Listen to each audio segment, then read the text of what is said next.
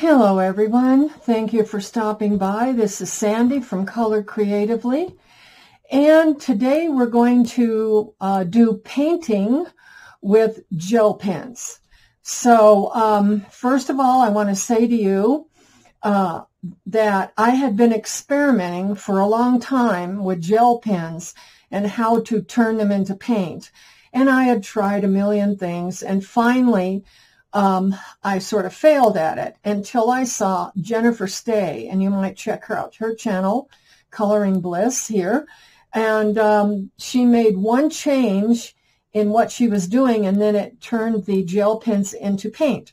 And so I am going to give her the credit, even though I've been experimenting, and just give you a short visual of how it's done.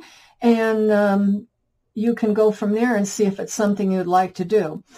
First of all, I use paper that is fairly, I wouldn't say thick, but good. I have not tried this on Amazon paper. I've basically done it in here. Let me show you my gel pen. You can see how sparkly they are, that sparkle pop on some of them, and plain gel pen on the other. But this pretty much, except the background and the cake, were done with gel pens and turning it into paint. And then the other example I want to show you is this one. This is pretty much all gel pen, and some are the glitter gel pen and some are plain gel pen. This is plain gel pen because it doesn't sparkle, but you can see how nice that it works, especially covering a big area like that, or her hat here.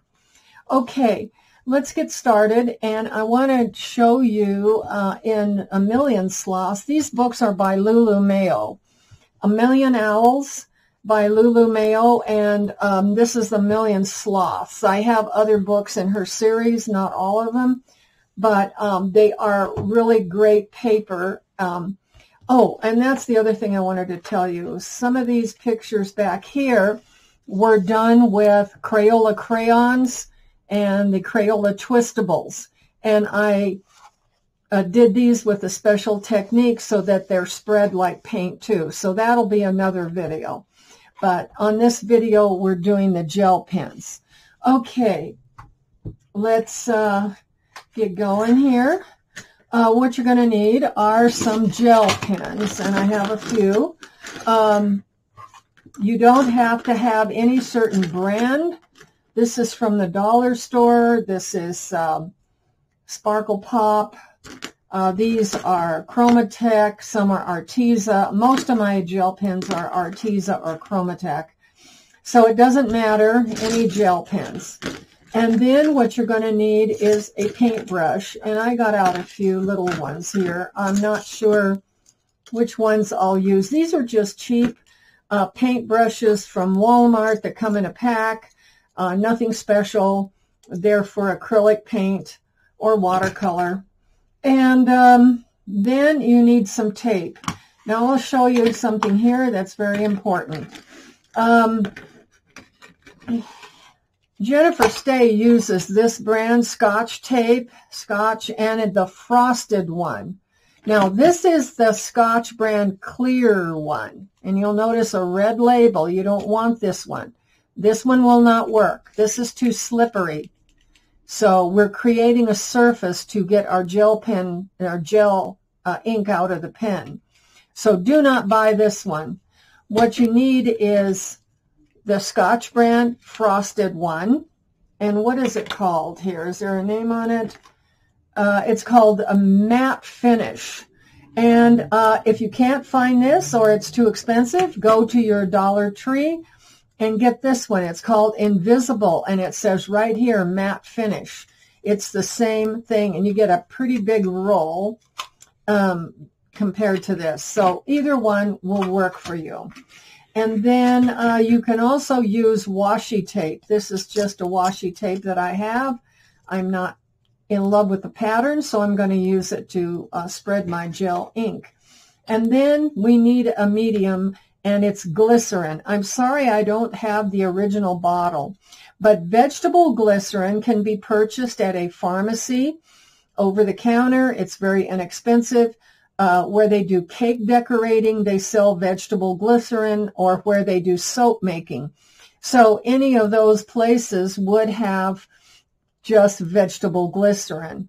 Of course, I ordered mine over Amazon, and it came real quickly, but I poured it into this dropper bottle, and now I can't find the original bottle because you use such a small amount that you need to be able to drop it. And the original bottle was a pour bottle. I think that I bought the one for cake decorating. And then you need a non-porous surface. You can use a dish or a plastic cap or anything to put it in. So what we're going to do is we're going to put 1, 2, 3 little drops of glycerin, and you're not going to be able to see it because it's clear. And this is the thing I want to stress too. When it's dry, if you notice, this is not sticky.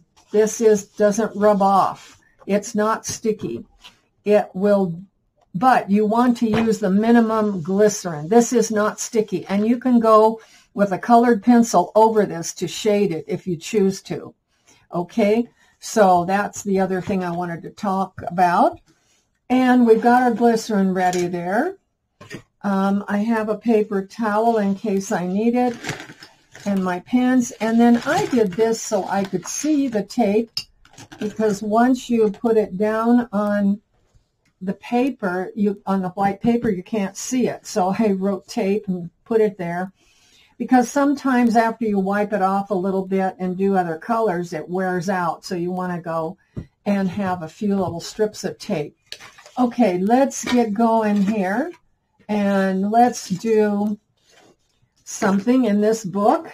I'm just going to show this to you, and I won't complete the whole picture on camera.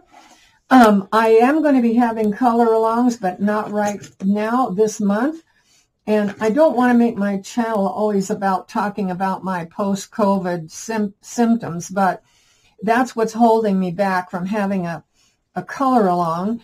But I'm hoping after this month that hopefully I will be able to get into it. So I'm going to show you some of my ideas or techniques or things that I'm doing that you could do in your book. So I just chose a simple drawing here. And what we're going to do is, let's see, what color do we want to make those flowers? I've got all kinds of gel pens. Now, I do have to say that my Arteza gel pen do not like to write on the washi tape, but it writes really well on this. My Chromatech doesn't like the washi tape, but the dollar store pen works fine. So it just depends on your pen. Let's see, do we want to do purple or blue? Okay, let's do this light blue. And what I do is scribble on this. Don't tell me that's not going to write. That one doesn't want to. There it goes. Okay, let me zoom in. I'm too far out. Sorry, folks. Okay, so I'm going to scribble on this piece of tape that's here. And just put some gel pen there. Okay, and then I'm going to take one of my small brushes, and I'm going to dip it in the glycerin, but I'm going to get it wet, but then I'm going to press it off on the side. I don't want it soaking wet. I just want to have enough glycerin to move the, the ink. And so I'm going to pick it up like this.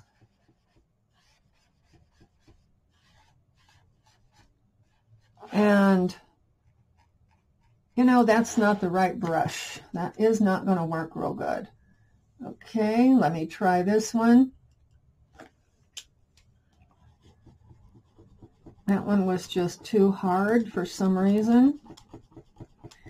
And And I think the ink will dry here. So, okay, let's go with this and try it. There we go. Okay, I wanted to make these light blue. I might make them different colors. Picking up the ink and going over here. But do not use too much glycerin. You'll get the hang of it when you try this to find out how much you're going to need. And I'm going to go around those circles because I want to color them in. Okay, and then you can take your paper towel and wipe that off when you want to change colors. But I'm going to just do the same color. Maybe I didn't choose the right. Some of these pens work really good and some don't. So you just have to experiment with your gel pens. Okay, I'm going to dip in the glycerin again. I'm dipping in, but I'm pushing off most of it on the side. And I'm going to pick up the ink, and then it spreads very nicely. Okay, let's do a little more on that one.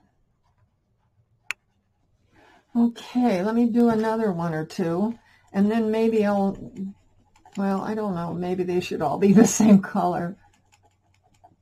Maybe not. Okay.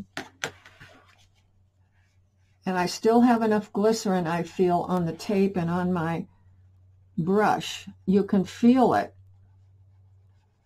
Okay, and this stretches your gel pens. When I'm down to the wire with my gel pen and I don't have a refill, I will make sure that I use them in this manner. And that way you can use up all of your ink in them.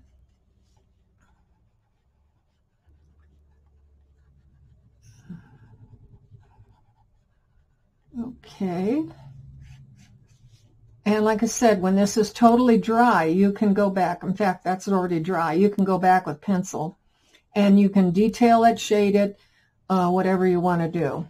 Okay, let's clean our brush off and use my towel here just to clean it off.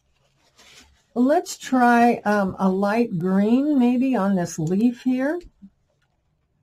I'm going to go down here on this piece of tape. Now see, this pen writes really great. They're all different.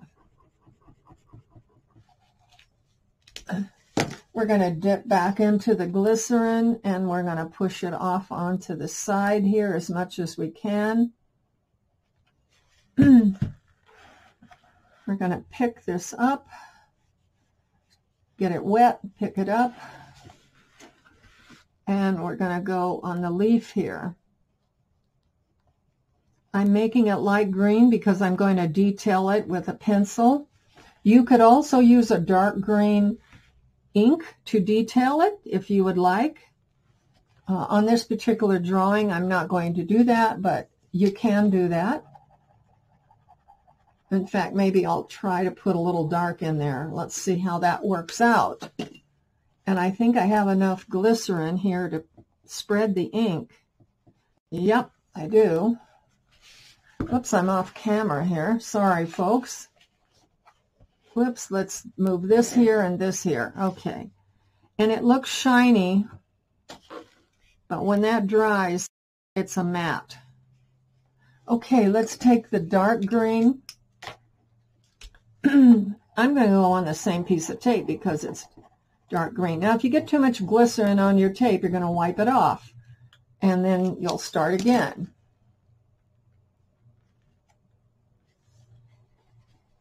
Let's see if this makes a difference in the color. Maybe that wasn't enough of a color change. I needed a darker pen, and I don't have. Do I have one here? Oh, I do. Okay, let's try the dark green. Okay. There we go. So you can do some shading with this if you like. They blend really great together.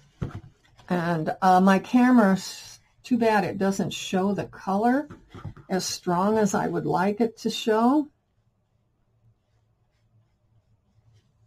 Okay. If I hold it like that where it doesn't glare, let me try some more of this. Now, I need to wipe this off because it doesn't want to come out.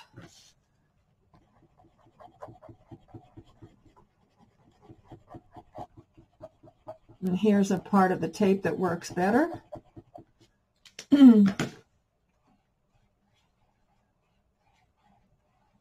So, I hope you can see that without a glare.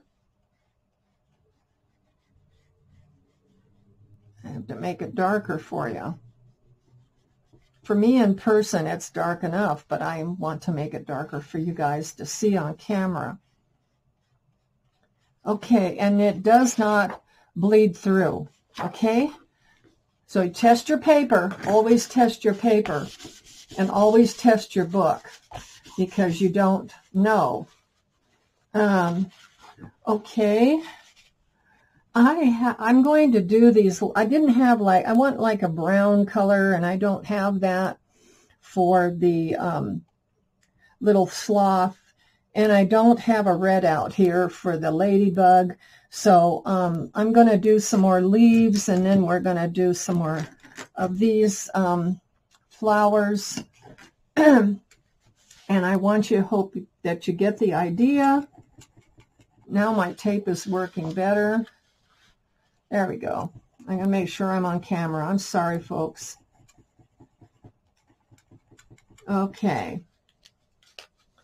And let me wet my brush again, wipe it off. I'm just barely dipping into the glycerin.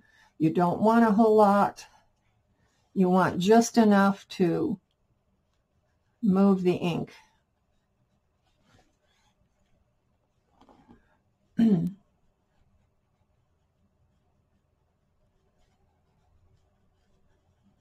Okay, I like to get that a little bit more blue. I didn't get another blue pen out, so I'm going to keep using this one till I make it as dark as I want. And like I said, you could get a darker blue pen out. Like we did here on the leaf, we have 2 shades of green. I don't know if that's coming across. Probably not. It sort of gets washed out with the camera. Okay. Now, see, I can tell there's too much glycerin there because it looks a little patchy, so I don't like that. And I'm going to go again. Well, let's go down here to another piece of tape. Sometimes your tape gets worn out, and then you need to revamp it by have a fresh piece.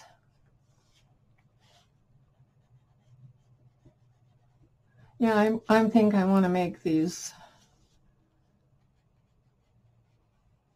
Can I make them another color? Would that look good too?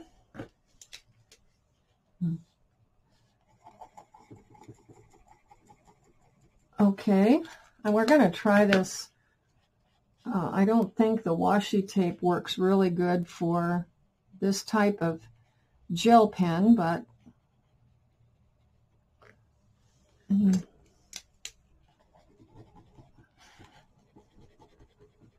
it's my gel pen. I probably chose one that doesn't. It's got plenty of ink. Some don't work as good as others. I don't know. If you have gel pens, you probably know that.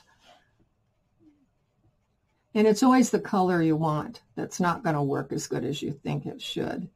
Okay, let's wipe this off now, and let's try doing, well, maybe I'll do these a different color and these blue. Let's try the washi tape. See, this kind of pen, Arteza, does not like the washi tape. If you were to use this one from the dollar store, yeah, it doesn't like it either. I just tried it, and what was it? That was the Sparkle Pop, I think. See, the Sparkle Pop looks really good there. Works really good there. but I won't use the washi tape. So that one, I will tell you that the matte finish tapes always will work. Okay, the washi tape, maybe it's the type I have. I don't know. Okay, let's go with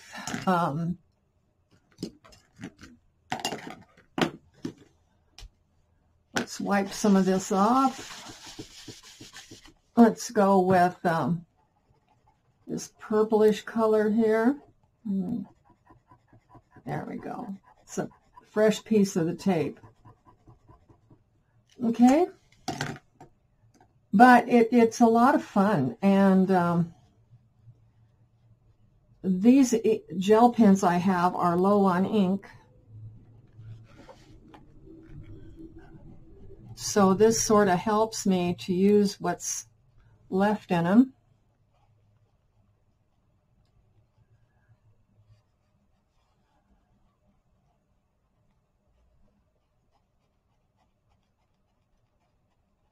And you can leave some white space on it like that for highlight, if you would like. It glares. I'm sorry, folks, but it glares. Okay, so let's do a little bit more.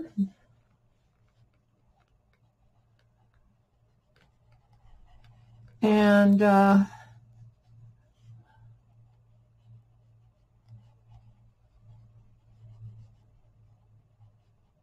I'll make this branch that color and that branch that color. I'm going to make my sloths a little different too. I'm going to make them a little different color. So, not sure yet. Well, I don't have the gel pen that would be good for an animal. Unless I use gray or silver. Okay, now if I use a smaller brush, let's see if I can get here better. Yeah, so I need to go down to Walmart and buy me packages of some small brushes. I'm running out. When they get worn out, I throw them away. The ones for acrylic paint are the best. This color of bristle works the best, I feel, for this. Yeah, see, I can spread that. If they're too soft, they're not going to be good. Get them for acrylic paint. Don't get the brushes for watercolor. Okay, so there we have it. Now, you may try different washi tape. This is washi tape from the dollar store, and maybe that's why, although I can pick this up and color there, the Sparkle Pop pens don't seem to mind it. But it could be my washi tape, that if you have a better grade of washi tape, that it might work better. Yeah, see? So I would say to go with the Scotch tape, or try some washi tape, and different brands of washi tape may work differently. Your brush will clean out real easily with just your towel here. The glycerin will actually clean it, and that's it. So I hope that this has helped someone today, and that you found a new use for your gel pens. I'm going to complete this off camera, and then after it's dry already, I am going to take my colored pencils and go in there and shade this. I don't have enough colors in gel pen to do it, otherwise I could do it, and I need a smaller brush. This one is a watercolor brush, and it doesn't work that good. So just get an inexpensive set of brushes for acrylic paint, and it should work fine. Okay, folks, I hope this helped. If you have any questions on this, please leave the question in the comment below, and I will answer it the best I can. Well, I just wanted to make this short technique video and come into you today And then we'll be moving along this month, and as soon as I can, we will be doing a color along, okay? And until we meet again, happy coloring.